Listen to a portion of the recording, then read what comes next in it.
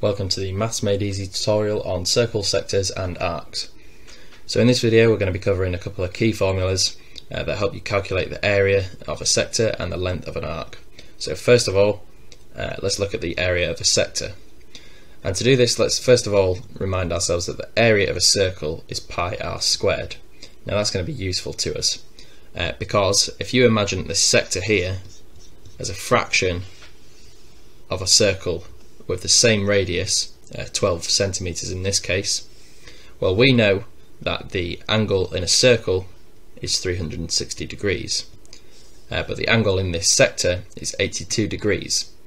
So the fraction of the circle taken up by this sector, if you like, is going to be 82 divided by 360.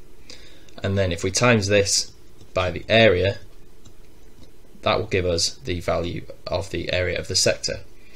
So let's do this now. So 82 divided by 360 times pi times r squared, which is 12 squared. So let's plug all of that into a calculator.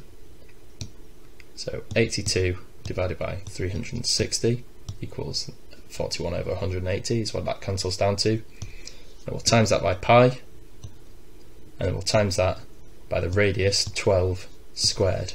And if we plug all of that in, that gives us a value of 103.04.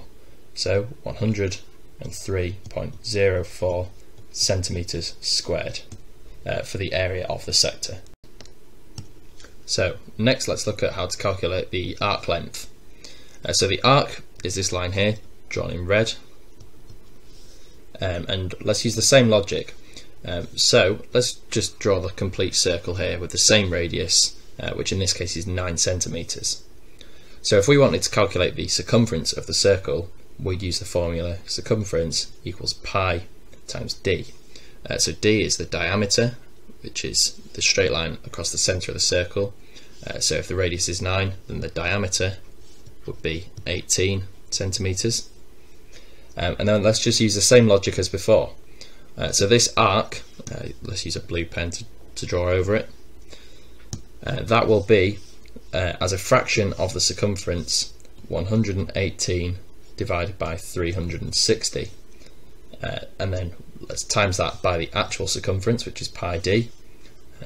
So if we bring that down onto the next line, 118 divided by 360 times pi times 18, and that gives us a value, if we plug that into the calculator, 118 divided by 360 times pi times 18 equals 18.54. So 18.54 centimeters, and that is the length of the arc. So let's have a look at a quick example question now. So the sector of a circle with centre C is shown. Calculate the area of the sector and the arc length to one decimal place. So first of all, let's just calculate the area. So the area of a sector, as we've just seen, is the angle, which in this case is 120, that's this angle here, divided by 360. So if you imagine the whole circle, that angle will be at 360 degrees. And then we times that by the area of the full circle. So the area of the full circle will be pi r squared. R in this case is 8 centimeters. So times pi times 8 squared. And that gives us a value if we plug it into the calculator. So 120 divided by 360 times pi times 8 squared. And that gives us a value of 67.0 to one decimal place. So 67.0. Okay, next let's calculate the arc length. So let's change the colour to blue here just for clarity. So the arc length equals 120 divided by 360, and this time we're timesing it by the calculation that we would use to work out the circumference of the full circle. So that would be pi times diameter.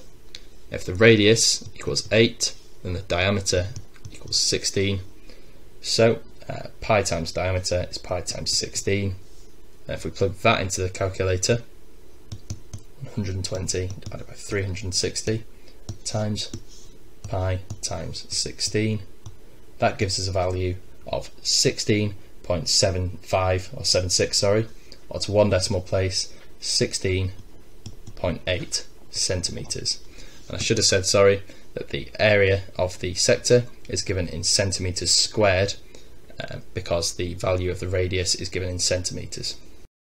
If you'd like to see some more exam style questions on this topic, then you can visit our online exam on circles, sectors and arcs. You'll find a variety of different questions. There's plenty of questions to get some practice on, and you will get instant feedback on each and every one of them. So this will be really useful if you want to find some areas that you need to improve on. If you're interested and you want to take the exam, then click the link below.